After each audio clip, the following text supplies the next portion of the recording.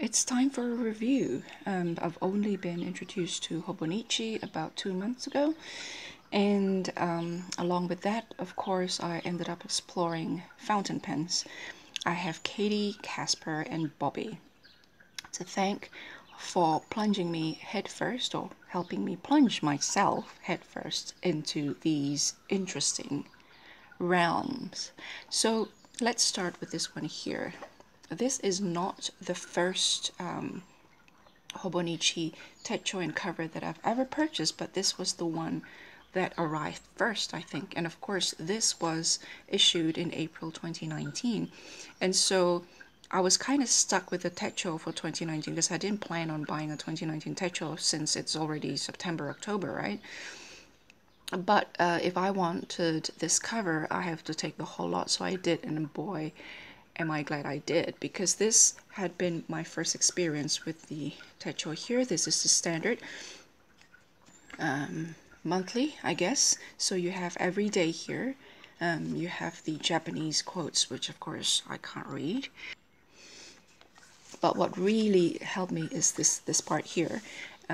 This is how I plan. I don't do any more, any less. So a summary of things that I have to note or have to do this month and the month beyond.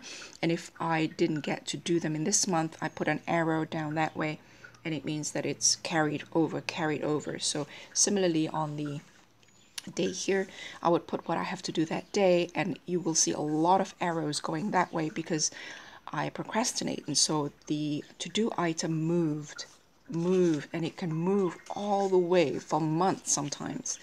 At the moment, I plan on a wall planner and a monthly wall planner, and I've done so for the past couple of years. And so it looks exactly like this, but huge. And what happened there is that I can list all the items in each of these boxes, and even then it's pretty squeezed. So as you can see here, that's my marriage registration day here, and you could see here 10:45, 11, 11:31. Those are steps that I had to note from having to arrive at the registration office, when the ceremony was supposed to start, when the ceremony was supposed to finish, and when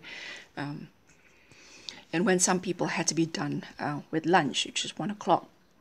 So I was arranging lunch afterwards. As it turned out, a lot of people who had to rush back to work decided not to join for lunch anyway. They're only immediate family members only.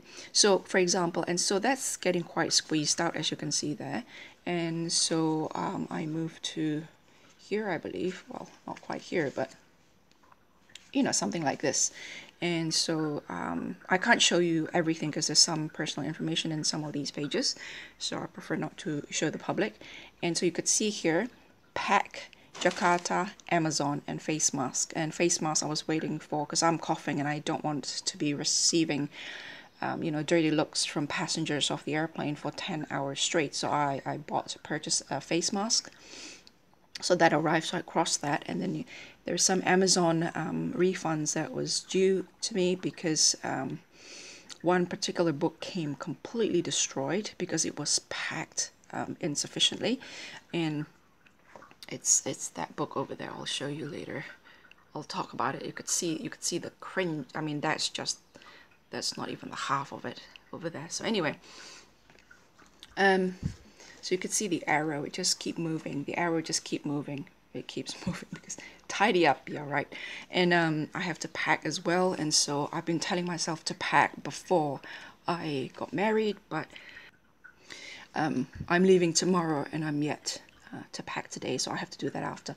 And so this has been really, I absolutely love it because it started off with how I plan my days anyway, which is on a monthly basis, and then it allows you to expand on the day itself on a separate page, like that one there.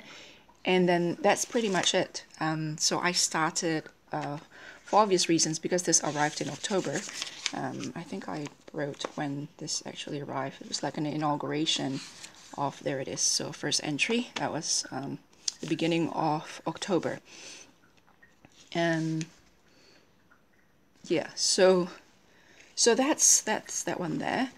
And I must say this plastic I've never dealt with so much plastic since I was, I don't know, maybe 15. And the smell of these, the whiff of it reminds me very much of my younger days when my girlfriends, my cousins and I, tend to be girls for some reason, we collect stationery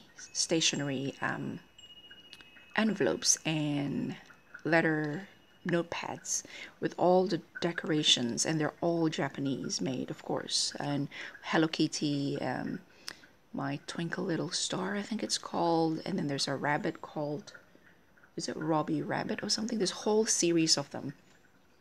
And these letter notepads, these letter pads, would have a bunch of it, and we would rip one sheet and exchange those sheets for the art, for the cartoon, for the illustrations. And we collect envelopes, matching envelopes, and those envelopes and sheets of letter notepads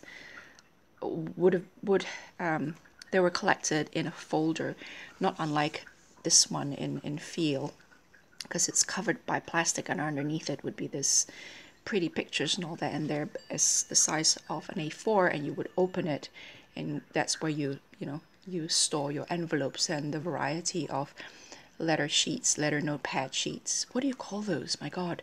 And the whiff of it. And so I'm not quite sure I like it, but I am feeling very nostalgic. And I mean, I've mentioned this before, that somebody said this isn't me, and this was me maybe 40 years ago.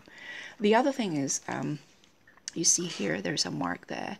So this kind of material here is less vulnerable to indentation from your pen. So for example, this is my pen here. I didn't realize it was a Lamy pen until I bought it, and I didn't realize a Lamy pen was a Lamy pen. So this one here, it's a little bit more sturdy than these one, which is the fake leather there, the artificial leather. So let's move to this one here. This is the A4. This is an old one from, I can't remember, is it 2018 or 2019, from previous Hobonichi launches. I don't think there's, oh, there it is. I bought this second hand, so, oh yeah, 2018. So this is from 2018. I think it's called Hana something, Tori something, or Flowers and Birds or something like that. This is my my first experience with a Mina Perhonen fabric. It's like this corduroy. It's very, very interesting. It's very textile. I really like it. I tried, did I try? No, I didn't. I saw somebody try putting a cover on cover, which is that plastic cover over this. But I think a lot of these fabrics by Mina Perhonen are maybe on the thicker side, maybe because of their embroidery, maybe because of the fabrics very much like those commonly found in upholstery, so they tend to be thicker.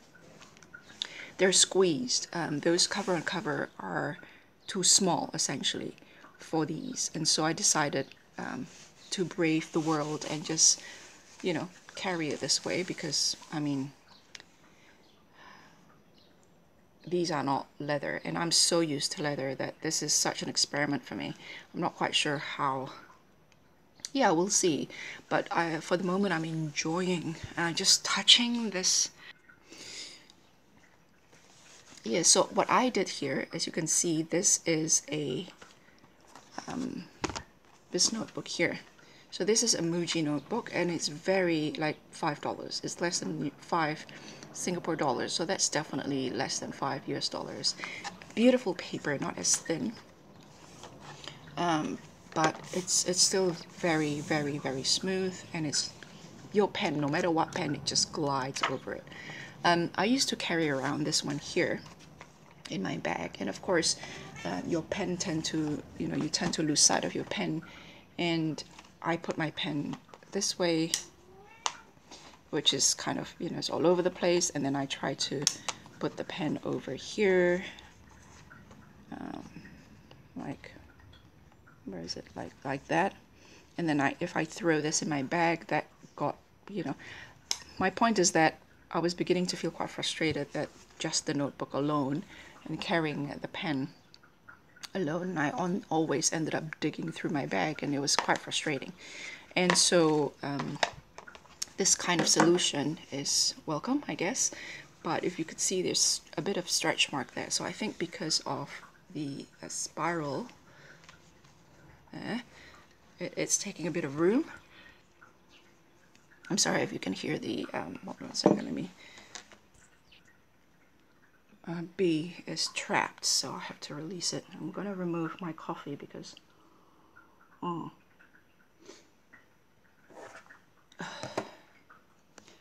just, let me put that there, okay. So there is a bit of distance there. So if you close that, you could see there's a big gap where the spiral is. So you could see a bit of stretching there.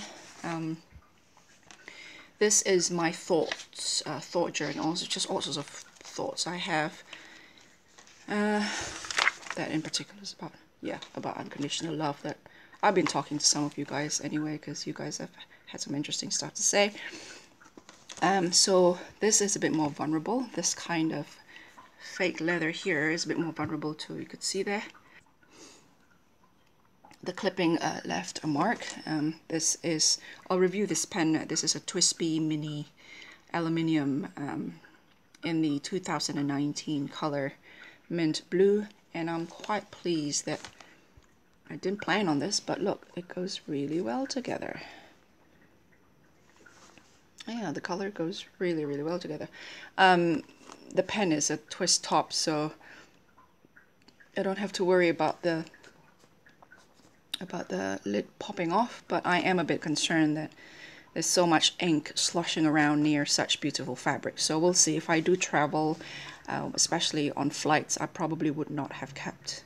I will never keep my pens together with, because they tend to, there's always a danger of them leaking, but I'll talk about that pen some other time. So this is the cover that you could use. As you can see, one of these, I guess, is what I'm saying. I don't have any MUJI in the country, but whenever I go to Australia or Singapore, I tend to stock up on these notebooks. So this is my thought journal. That is to say that my theories and thoughts and speculations and hypotheses about the world and about people, human, society, culture, whatever, just various, I'm using, and I'm just pondering my own theories in a way that I often do here on YouTube, sometimes in my coffee soliloquy videos, and so that's what that's about. So that's that. Now this is my latest newcomer here. This is another Mina Perhonen fabric, and I miscalculated my Japanese yen, and I was startled to realize that I've paid almost 200 New Zealand dollars, around about over 100 US dollars. I think like 115 or 120 or 110. Yeah, so it's lovely though. It's really, really nice. This is my first cousin, Techo, and so, and I love that this is actual leather, and I love that it's actually, you know, that's not glued on, that's literally stamped into, and that's the Mina Perhonen logo there. And I love the fabric for sure. I'm sorry, I'm still coughing. I do apologize. First of all, the bottom part here, it's like an overbite, not an overbite, a reverse overbite. You see there? The bottom sticks out, look, by this much. That's quite a big, and my current theory is because the zipper dipped like that, so that it pulled the top cover, the top flap that way.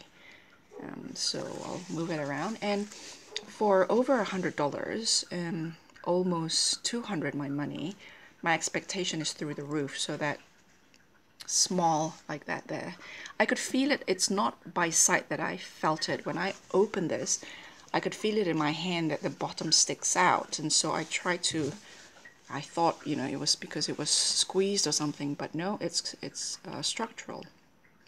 So if you eyeball it, you can't see, but every time I hold it like that, I could feel the bottom sticking out. Now, I'm pretty new to Hobonichi, so if any of you know whether this is by design, or am I effectively getting a faulty product, I don't know. And again, this corner here seems a little bit sharper than the roundness of the other three corners. Again, I may be just, imagining things. I honestly don't know. But for the kind of money that we paid for these, I think, although I realize that some of you, one of you actually, I can't remember who it was, said that these fabrics cost about $35 per 10 centimeters. So that's about $350 Australian. So that's, I don't know, maybe 300 US dollars per meter. And certainly close to $400 per meter. That's quite expensive. And the fact that they're individually embroidered, I can understand why that's expensive. I've seen fabrics like that in interior decorating places. And so that's, I can understand a lot of the costs are probably in the fabric is what I'm saying, but still, yeah. So with all the Japanese precision that we found on the Techo themselves, and I suppose if you notice, these covers are actually made in China, and I am not saying anything against Chinese-made goods other than the fact that quality control from the Japanese company Hobonichi might be slightly more challenging perhaps, or not as direct as they could be, I suppose. So here you see the monthly, and then you see the weekly. I don't know why I don't just film, 5 minutes straight of me coughing and be done with it. And then you have the daily. And so at the moment, I'm not quite sure how I'm going to do this, because in the past, when I plan, these are too much space per day. But when I journal, these are not enough space per day. So I think that's apparently a common complaint, and that's probably why Hobonichi is issuing a date-free Techo cousin. And I'm looking forward to that. And really what I hope for is simply a blank pages in one of these Hobonichi books, because I love how the paper is, having, play around with these two. And I love how it's bound. I think it's stitch binding all the way so that it lies really nice and flat. So right now I have 5 journals. I have 4 journals. I have to add another one, a medical one, plus a planner. So I have 6: dream, thoughts, memory, travel, planning, and the 6th is medical. I have to add a medical one given the progress of my kidneys. I will get back to you with the review of the actual cousin Techo cousin next year. This is 2020 after all, so I can't start, unlike this one here, which is 2019 spring, April 2019. I could start with this one straight away, even though I kind of start like right at the end of the cycle there.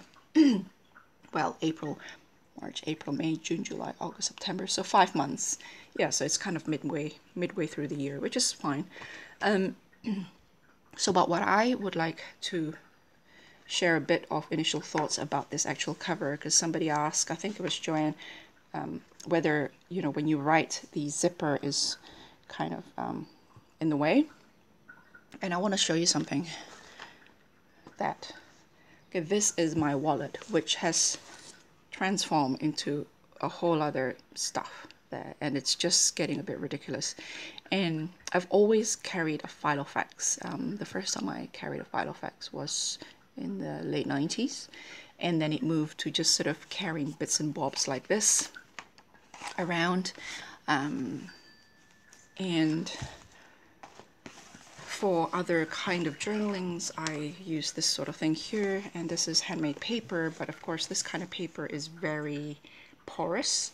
It's quite thick, but it's very porous, so you can only use a certain kind of ink, otherwise it's, and unfortunately, sadly for me, this lady who used to make this locally have closed down shop since. I'm really quite sad about that, because this is all handmade. And I'll show you another one, which was supposed to be memory keeping sort of journal, and it sort of slowly evolved into thoughts journal, where I ended up jotting down quotes and thoughts rather than how the day unfolded and how I'm feeling or what happened and some such. This would also be the sort of journal that I would use to do travel journaling, so that I would pin tickets, boarding passes, serviettes with logos of hotels, matchsticks, covers, that sort of thing in one of these. So for this kind of zipper, this particular one here, as you can see, when I tried to zip this got stuck. So even if I put it in like that, when I zipped it out like that, it got stuck. And so as a result, I have to make sure that the end of it is tucked away like so, which kind of, you know, and initially I even put this in in one of the pockets like this, and just to keep it, you know, away from the zipper. I love that the pen places on the inside and everything's contained, and I love the size as well, because like you see here, I have lots of bits and pieces, and with this in my bag, I can't tell you how many times this wallet flapped open and all the cards slides out, and then when I pull my wallet out, I can't find them because it's all over the bag because they slide out. And so with this kind of zipper cover, everything's contained within. And this size, the A5, I like it because you could do this. This is an A4, and you can fold paperworks or just bits and pieces and just do it like that. With this one here, it's a bit small, so you have to fold it again into 4, and it becomes quite thick. This way you can just, yeah, I have all that. That's I quite like that. So yeah, so that's just, note that one there. That's kind of, you know, that particular ribbon marker, and the zipper doesn't seem to go. But also the fact that for me anyway, when you have a zipper cover like this, the idea is that you can throw this into a bag and not worry about things spilling out, because even in one such as this one here, I found myself sliding things in like this one here because I want to keep it. I slide it in there like that, but if this is in my bag, those things can slide out. You know, like this one here, there's all sorts of things that could potentially slide out. And so with this, it's good that it won't. It's secure. But then the material is so fragile that I don't think I can throw this around into a bag unless my bag is filled with beautiful silk scarves that won't, you know, that won't ruin the surface here. In fact, it will protect them. So we'll see how this will fare out. But yeah, it's very tactile. I am through and through a leather cover type of person, come to journaling and planning and all this. For me, there are hard-working notebooks, stationaries. They're not, you know, they're not to delicately sit pretty somewhere. So these might be the first, who knows. Like this thought journal here has been sitting next to my bed. One final note also is that when you put this, like for example, when I did this once, I opened it up like so and I put it on my lap. The fabric rubbed against the fabric of my own clothing, and that's not necessarily a very nice experience because they rub against each other and you could feel it sort of, you know, this high friction there. So, well, if you do so with leather like this, it tends to slide around your item of clothing very nicely. So yeah, so if you write on a piece of nice wood like this, I guess it's fine. And of course the other thought is that if you have stains or dirt got into it, then what do? You know, how do you clean it up? Because even in this kind of material here, this parachute, whatever you call this kind of material, there's a lot of weavings there, and sometimes something got in the middle of the weave and you can't get it out. So you have to rub it with water and that sort of thing. And plastic like this, from my experience in the past, tend to have the edges here tend to be quite fragile, so that if you throw this around, it can potentially split and crack. So also in a hot, humid climate, this can potentially be literally very sticky. Yeah, but it's something I will have to, maybe not until the end of next year, I might have to come back with that, because it's still waiting to be utilized throughout 2020. However, for now, for those of you who are still looking for planning for what notebooks and journals and planners and diaries that you will be using, you're hunting for next year, for 2020, that you're hunting now, you know, the last quarter of 2019, then that has been my input for my experience so far with the Hobonichi Techo's original here, which is the monthly or the months. The Hobonichi cover A5 here, which usually traditionally house the Techo cousin over here, but in this case this is housing one of these lovely MUJI notebooks that costs very competitively, very cost effective, other than the slight thickness of the ring binder there that just push this a little bit, perhaps a little bit wider than it's made for. Excuse me. Be mindful of the more vulnerable fake leather here against just various clippings. In this case, a clipping of this pen. And this one here, with regards to an A5 zipper binder, which is practically a ginormous wallet, really. I'm not quite sure what the quality control is like for their manufacturer over in China, I believe.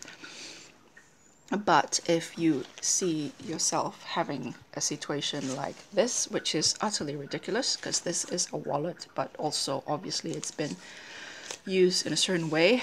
This is actually a passport wallet by Montblanc, which is quite a famous maker of fountain pens. And so, yeah, I'm not exactly a fan of their leather, but I don't know how I ended up with this particular passport wallet.